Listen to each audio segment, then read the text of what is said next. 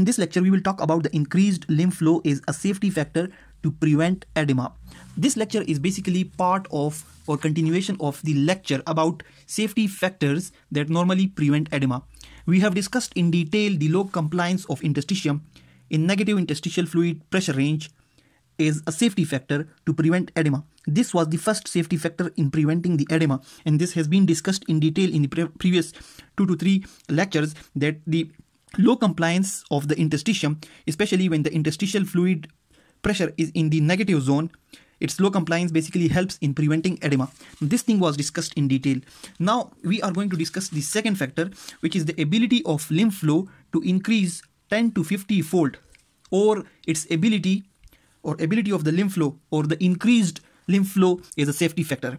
Now we know that the heart is basically pumping the blood. The heart is pumping the blood, and the deoxygenated blood initially is pumped into the lungs, where it gets oxygenated. The oxygenated blood returns to the heart, to the left side of the heart. Then the left side of the heart is pumping the blood through the aorta, arteries, arterioles. Finally, at the level of the capillaries, filtration of plasma or fluid is going on, and at this level, the cells that are basically making the different tissues and organs, they receive the different nutrients, and they basically give away the waste material, which is collected with the help of capillaries and then comes through the veins towards the heart.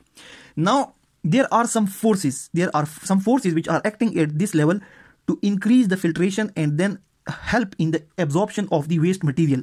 Now we have discussed in detail those forces, and we have discussed that any disturbance in those forces can cause edema, and these were basically the causes of edema which we discussed previously, that increased capillary pressure, decreased plasma protein, increased capillary permeability or blockage of lymph rhythm. These were the broad categories, or these were the problems which could lead to excess accumulation of fluid in the interstitium, which we call as edema. Excess accumulation of fluid in the interstitium. Now there is one more thing, that there are some particles in the interstitium, like large proteins or fat molecules. The small molecules have been shown in the pink and the blue color, but the large protein and fat particles have been shown in this purple color. These particles and some fluid normally cannot be carried with the blood vessels, or they cannot enter the capillaries, so they remain in the interstitium. To help these particles, or to help extra fluid to return to the heart, there are some vessels known as the lymphatic vessels. So these brown color vessels have been shown, they are the lymphatic vessels, and they are taking these particles towards the circulation, and they are helping in increasing the return of the fluid towards the heart, and they also basically are preventing edema.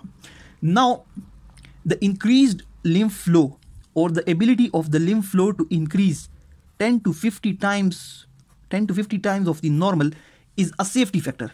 It is a safety factor to prevent edema. How it behaves, or how it acts as a safety factor: when there is excess fluid accumulation, if due to any problem, suppose due to increased capillary pressure, or suppose due to decreased plasma protein, or increased capillary permeability, or blockage.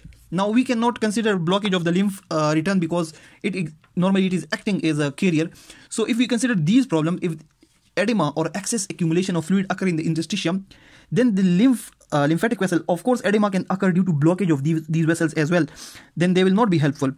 But in normal circumstances, if any disturbance occur in those forces which are basically causing the filtration of fluid or plasma into the interstitium, then these lymphatics become very much active. The lymph flow increases 10 to 50 times, and this increased lymph flow is a safety factor to prevent edema. And this safety factor is about 7 mm of mercury. As we previously discussed, that the first safety factor, the low compliance of the interstitium, it was around 3 mm of mercury. That especially when the interstitial fluid pressure increases more than 3 mm of mercury, then this factor basically cannot behave as a safety factor.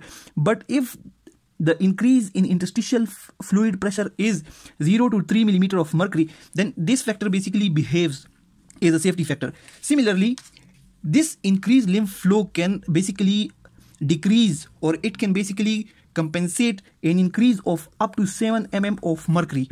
So the ability or the safety of this factor is around 7 mm of mercury. So that's all about the increased lymph flow is a safety factor to prevent edema.